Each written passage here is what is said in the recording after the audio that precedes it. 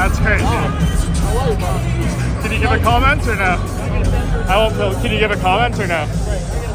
I'm gonna sleep tonight. I'm ready to sleep tonight, man. I love our guys, man. None of this is possible without our guys. 100%. And Ige was ready to go. He's fighting on the 20th. And they said he's in the best shape he's ever been in. He's ranked higher. So, here we are.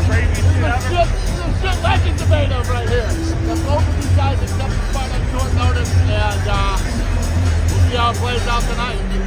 What do you think of Ige just doing that? I mean, to face the guy. He was probably fucking sitting on the couch ordering the fight when he got the call. So, you know, for him to jump up, be ready, fucking run down here, weigh in, and want to take this fight. He came in all fired up too, man. He's excited for this opportunity.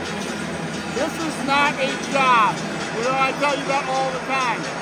This is all about opportunities. And this kid jumped up and took it. Who's hotter than Lopes right now, right?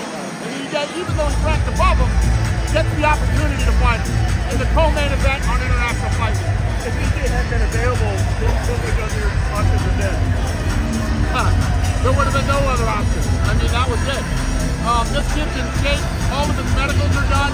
He's fighting on the 20th, so he feels like he's in great shape. His coach feels like he's ready for this fight. So they jumped this opportunity. They wanted this fight. Cool?